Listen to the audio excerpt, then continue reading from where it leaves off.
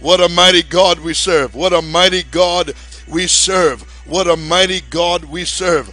We absolutely serve an awesome, awesome God. Amen. Praise God, praise God. I tell you what, I'm going to just jump right into the Word of God here for the next few moments. Last night we started talking about the challenge. We talked about Joshua and the walls of Jericho on last night. But on tonight we are going to talk about Queen Esther. Amen. Talking about taking calculated risks. Taking calculated risks. Praise God. Let's jump right into the Word on tonight. I believe someone is at the crossroads on tonight. I said I believe that somebody is at the crossroads. You got a decision to make.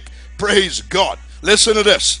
Esther chapter 4 verse 10 and 11. The Bible says, again Esther spoke unto Hatach and gave him commandment unto Mordecai. All the king's servants and the people of the king's provinces do know that whosoever, whether man or woman, shall come under the king in the inner court, who is not called, there is one law of his to put him to death. Now watch this. Except such to whom the king shall hold out the golden scepter, that he may live. But I have not been called to come in under the king these 30 days. This is my first point here. A tough situation. Esther was faced with a very tough situation, and no doubt about it. Some of you on this webinar tonight, you are faced with a tough situation. But I just want to give you a few pointers here. I want you to do this. Take a good look at all of your options. Take a good look at all of your options. Don't be quick to rule certain things out. You are not sure how God is going to work for you. You are sure He's going to work, but how and when He's going to do it, you just don't know. Amen. And I want to say this. This what you are facing, it looks like a job for the favor of God. What was happening here was that Haman, a wicked king, he set out a plot to destroy all the Jews, which were the people of God, in the book of Esther. Amen.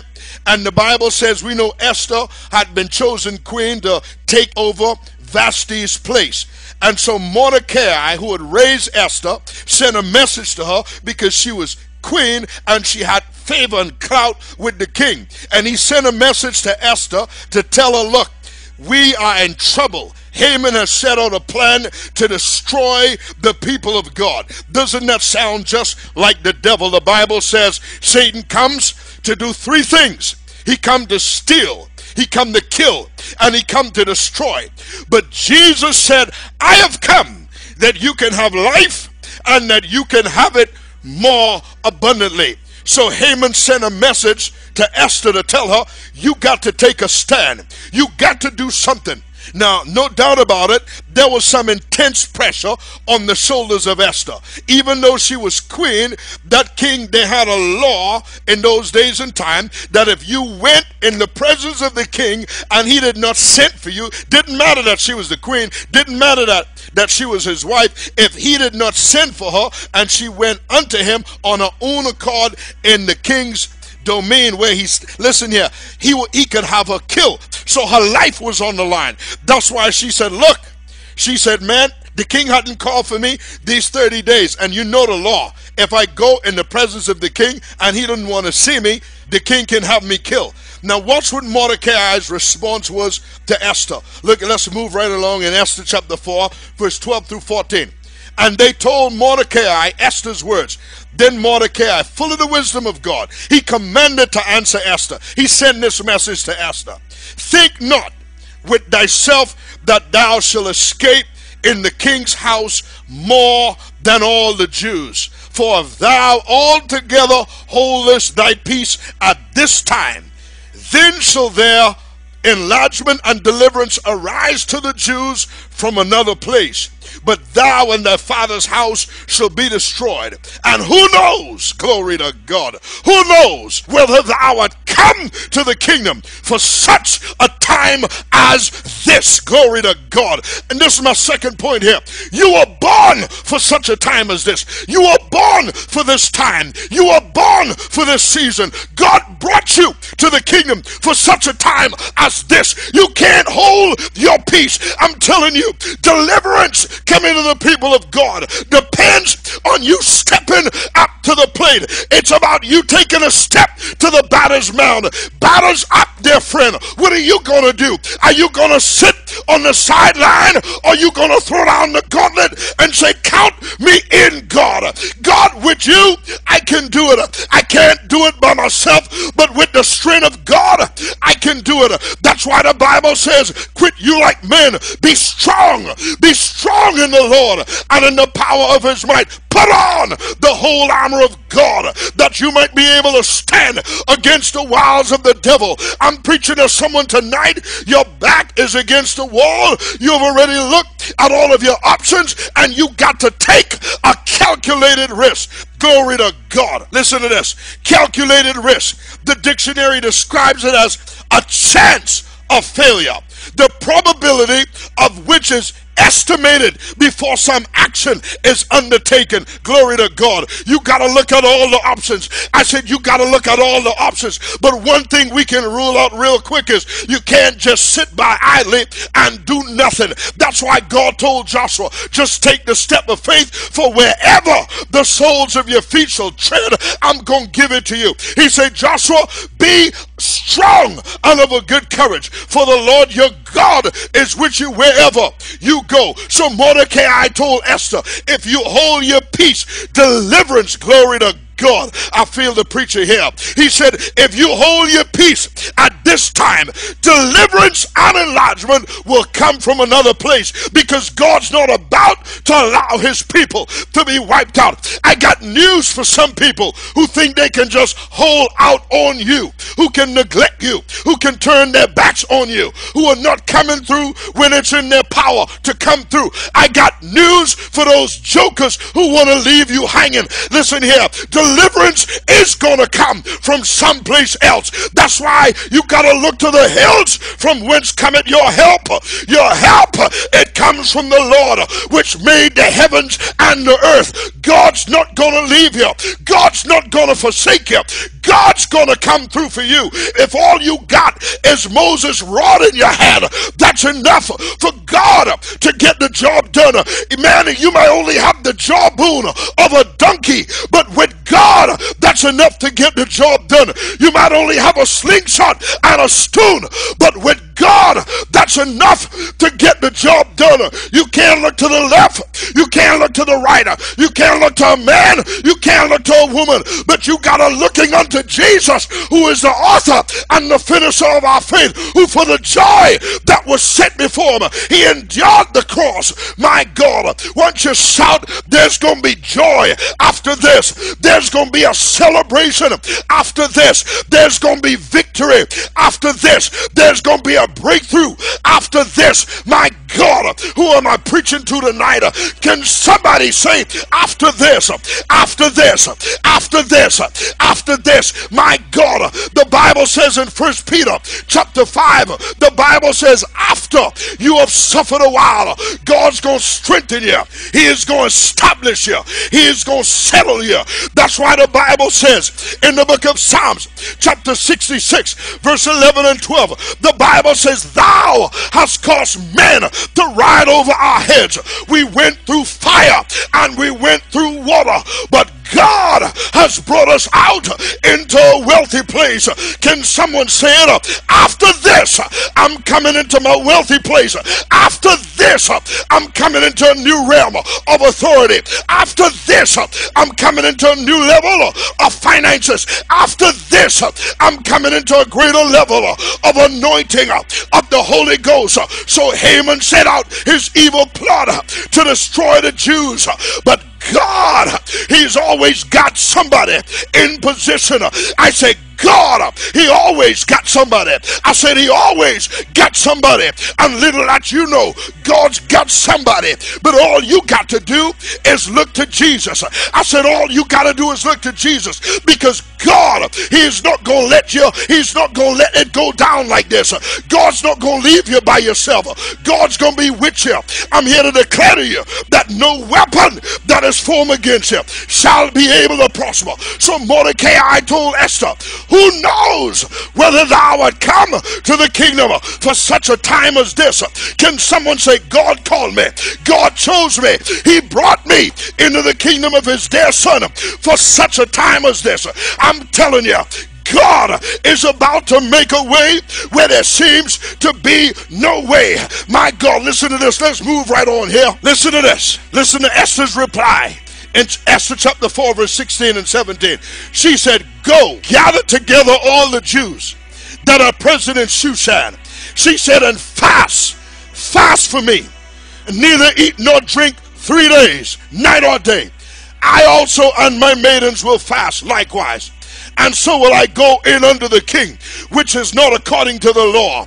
And if I perish, I perish. So Mordecai went his way and did according to all that Esther had commanded him.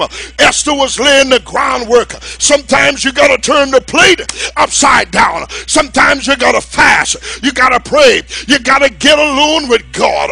Who am I preaching to tonight? But she was laying the groundwork.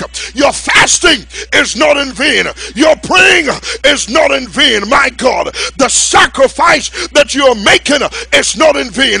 Your giving into the ministry, it's not in vain. You paying your tithes, it's not in vain. I say God is taking note of all of it, and little that you know, God is about to come through.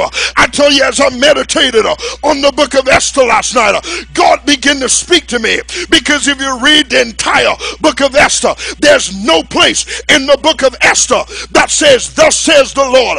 It seems like God in the book of Esther, he is not dramatic, he is not loud, but you can see the hands of God all through the book of Esther, working on his people's behalf, delivering them, giving them promotions, giving them favor, giving them a breakthrough here, giving them a breakthrough there. I'm preaching to somebody. You might seem like God hadn't been speaking real loud to you, but I got news for you. Look real good, because if you look real good, you'll see the hand of God at work. You'll see the fingerprints of God at work. That's why the plane crash, it couldn't kill you. That's why the car wreck didn't kill you. That's why the cancer didn't kill you. My God, the sickness, it didn't kill you. Somebody else died from the same sickness that you survived. God has got his hands on your life. That's why David said, yea, though I walk through the valley and the shadow of death, I will fear no evil, because thou art with me. Can someone say, God is with me? Can someone say, God is with me? And if God be for you, who can be against you? Glory to God. So Esther was willing to take it. Esther laid the groundwork. She said, I want you to join with me. Let's go on a 3-day fast. She said, and after this fast is over, I'm going in unto the king. I'm willing to risk it all. And if I perish, I perish. I'm willing to take the leap of faith. I'm willing to take the step of faith. I'm willing to step out on God. Who am I preaching to tonight? Are you willing to take God at his word? Are you willing to put your trust in him? Are you willing to step out on God? No matter how it looks from a natural standpoint, you got to put your trust in God. That's why the Bible says, trust in the Lord with all your heart. Lean not unto your own understanding. In all thy ways acknowledge him, and he will direct your paths. My God, he's directing someone tonight. Let's move right on. Glory to God. This is my 4th point here. The favor of God at work.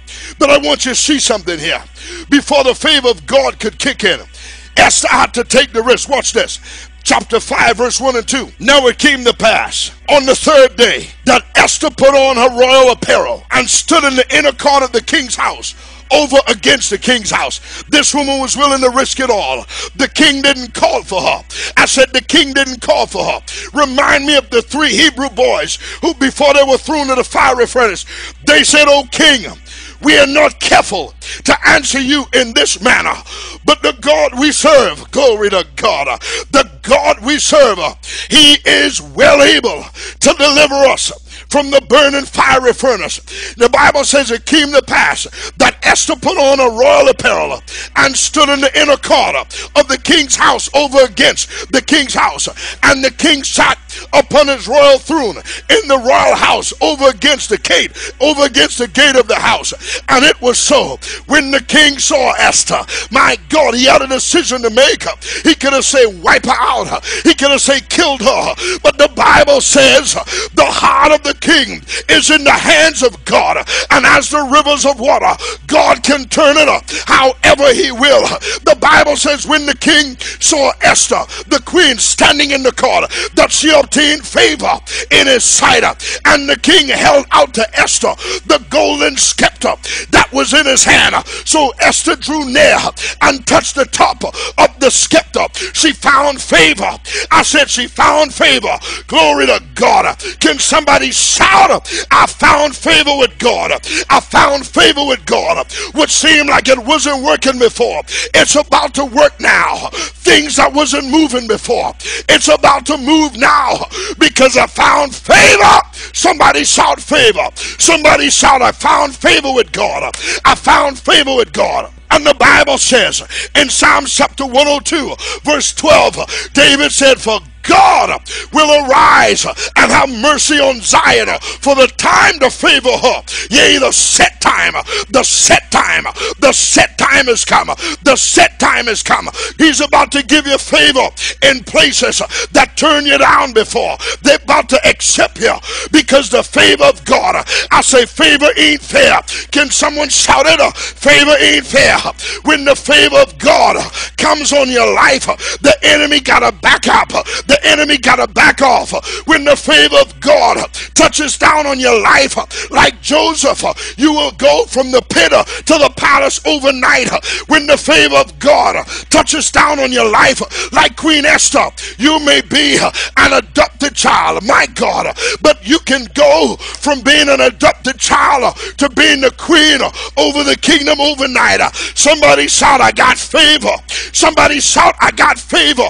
The Bible says in Psalms chapter 5 verse 12, the Bible says, for God will compass the righteous with favor like with a shield. I said the favor of God, the favor of God. I release the favor of God on your life. I release the favor of God in your situation. I release the favor of God over your finances. I release the favor of God over your business ideas. I release the favor of God over that project that you're working on. I release the favor of God over the house you believe in God for. I release the favor of God over the car you believe in God for. Somebody shout blessed. Somebody shout I'm blessed. Somebody shout I'm blessed.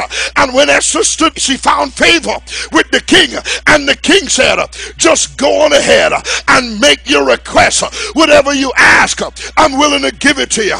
I'm willing to give it to you, even up to half of the kingdom.